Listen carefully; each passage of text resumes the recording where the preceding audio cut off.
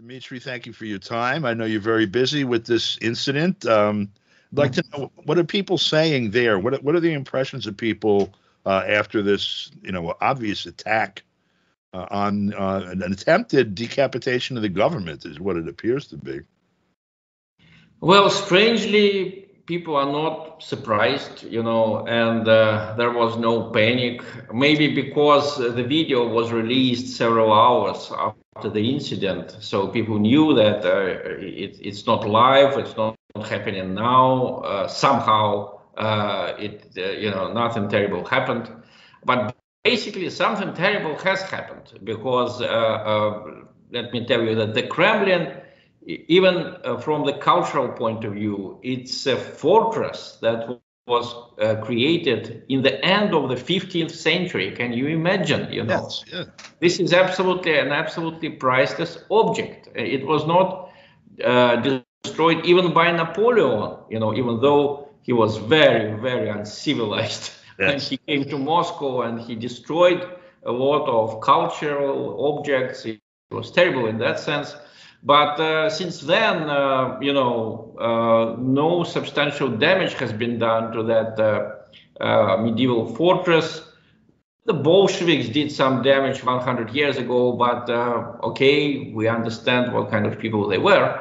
And now suddenly this terrible drone, this pair of drones,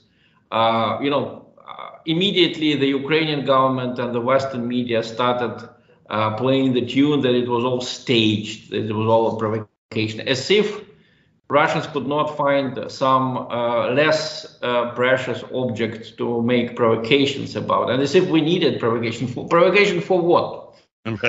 Provocation for attacking. It's the Ukrainian forces that are going to attack most likely in the next few days. That's what we hear from the Western media, from Ukrainian media. We have been hearing from Ukrainian government for several months. And basically, I would like to take it in a larger context. I'm not going to guess who did it, Zelensky himself, or maybe some group of Ukrainian nationalists that acted, independently of him, which is possible. Maybe. Let me remind you that the public in the United States probably forgot it, but both Poroshenko and Zelensky, especially in the beginning of their terms, they talked about compromise. They talked about peace in the east of Ukraine. But whenever they made an attempt to discuss it, even to discuss it in the parliament, there were terrible acts of violence, demonstrations, policemen were killed.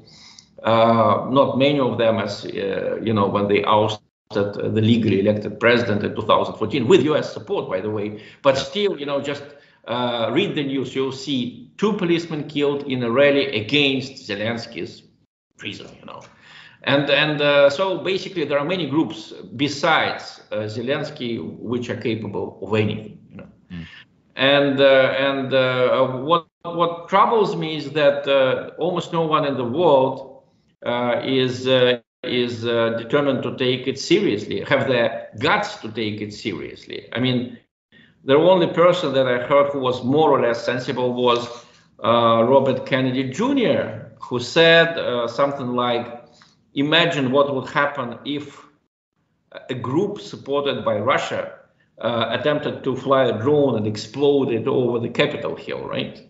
What would be the reaction? Well, we saw what happened when some guys just walked into the Capitol and walked through it, with, wearing horns and stuff. They've been chasing them now for 3 years. Well, just today, I may surprise you, but just today they announced that they found guilty, 4 people from the Proud Boys, and they can face a sentence of up to 50 years because they were there. Let me remind you that actually the so-called Maidan, which ousted the legally elected president Yanukovych and which killed 38 policemen, these people were supported by the United States and the European Union. They did exactly the same thing, even worse, than taking the Capitol Hill by storm, as it was the case on the 6th of January 2021. But these people were not persecuted in any way. The United States declared them heroes, and now they form the bulk of the government, So I just deliberately, I looked through all the newspapers in the United States, in Britain. Is anyone talking about Robert Kennedy Jr. as Robert Kennedy Jr. as a candidate for the U.S. election? No one. Only the Financial Times a few weeks ago mentioned him as some kind of anti-vaccine activist, which is probably the most controversial part of his biography. Right. But indeed, I'm kind of terrified because the West, if that doesn't impress the West, how can the West be impressed? How can it be persuaded to show some sign of objectivity in this situation?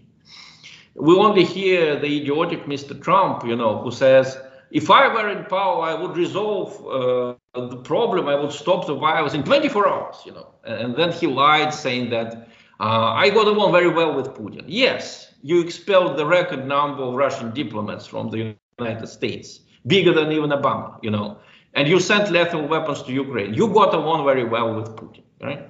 And then he says, I got along also very well with Xi Jinping and with Kim Jong-un. Yes, you imposed the strictest possible sanctions against North Korea, starving people, and you say you got along very well with him, It's just such a desperate situation when you have either this muttering old idiot Biden or you have that liar named Trump, isn't that a terrible situation? Whom can we hope on? And then we have DeSantis, who before even the electoral campaign insulted Putin. Putin, of course, pretended not to notice. They keep saying that he is vindictive, he never forgives any insults. No, Putin has been very patient. Unfortunately, that is his style. He is very patient until a certain moment when it just gets unbearable, and then he makes a sudden move, and then the West says, "Oh, we're so surprised. We didn't expect it. It's an aggression, Right. Just a few days ago, I read it in Der Spiegel magazine in German. The Germans interviewed Angela Stent, and she was the foreign policy advisor of George Bush Jr. in some kind of very important office. She taught at Georgetown University, and she visited a number of Valdai Club discussions. And they asked her, don't you think that Putin reacted to NATO's expansion? And she said, no, I don't believe so. In 2004, we expanded NATO to the Baltics, and he didn't react. Jesus, just look at any newspapers, the Western ones, the Eastern ones. Look at the site of the Russian Foreign Ministry. Russia protested vehemently against the expansion of NATO to the Baltics. We just didn't wage a war because we thought, it was not worth it, and that there are sensible people in the West. But Russia protested, and she doesn't remember it. Right. He says he didn't object. Putin didn't object because the only way you can object so that she notices is by waging a war. She doesn't notice diplomatic protests. She doesn't notice articles. She doesn't notice Putin's speeches. And she could talk to Putin for hours. The Valdai people, they could talk to him for hours.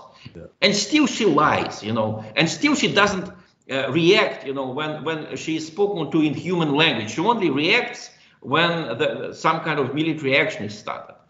So these people are absolutely hopeless. And unfortunately, the story with the drone attack against the Kremlin, if they're not impressed, that means they're just dumb. Right. They are just not sensitive. Not only they're stupid, they're also not sensitive in terms of normal human emotions. Yeah, I think you're right. A little political empathy might be very useful at this moment in history. Thank you very much for your time, Dmitry. I hope to speak with you again soon. Only 9 minutes, but I hope we did something. Okay.